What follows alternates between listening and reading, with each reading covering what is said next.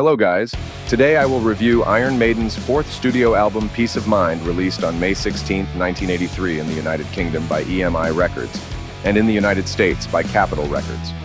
It was the first album to feature drummer Nico McBrain, who had recently left the band Trust and has been Iron Maiden's drummer ever since.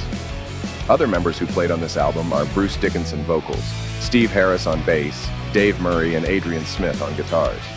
The album has 9 songs, lengths 45 minutes. Let's check individual song on this album. Track number 1. Where Eagles Dare tells the story of a group of soldiers on a brave mission to infiltrate an enemy fortress set high in the Bavarian Alps. It is a powerful anthem of courage and fortitude in the face of seemingly insurmountable odds, and a reminder that no matter what lies ahead, one must remain brave and unflinching in the face of adversity. This is the great album opener with great instrumental parts, with great vocals by Bruce Dickinson, who is one of the greatest singers of all time. Track number 2. Revelations is a song about rebuilding a broken world and uniting together in order to make that world a better place. The song speaks of using strength to overcome darkness and despair and break away from the chains of oppression. It also explores general themes of rebirth, with lyrics talking of a serpent's kiss, the eye of the sun, a holy place, and the dawn.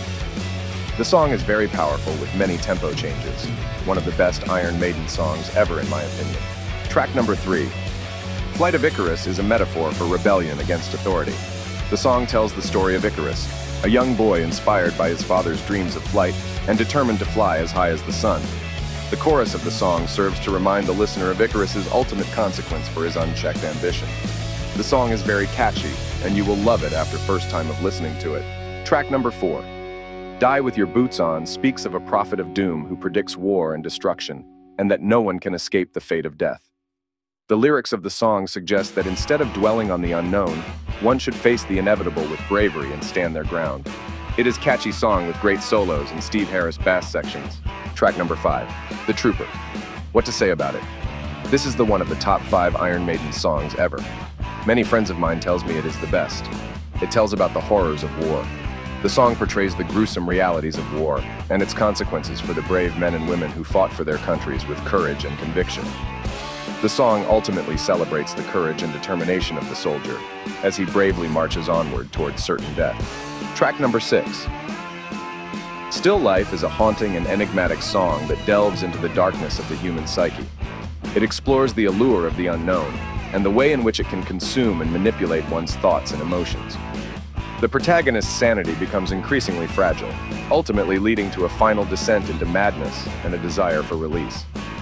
This is continuation of the first 5 songs on the album, which makes album even more better. Track number 7. Quest for Fire paints a vivid picture of a primitive world where our ancestors fought to reclaim the power of warmth and light. It speaks to the timeless curiosity of humankind, depicting a journey of risk and danger across a barren landscape in search of fire and to regain the power of light and heat. Good song and instrumental part is very nice and melodic. Track number 8. Sun and Steel deals with the idea of accepting life and death as part of being a warrior. It starts by talking about a warrior who killed their first man at the age of 13, and by 16 had learned to fight. The chorus then speaks about sunlight falling on the warrior's steel weapon and how death in life is their ideal. Not strong as previous songs, but chorus is catchy and track is good as it is. Track number 9. To Tame a Land is inspired by the science fiction novel Dune, written by Frank Herbert. The song narrates the story of Paul Atreides, also known as Muad'Dib, or the Kwisatz Haderach, who rises to power in the desert planet of Arrakis. It is a song which closes this amazing record.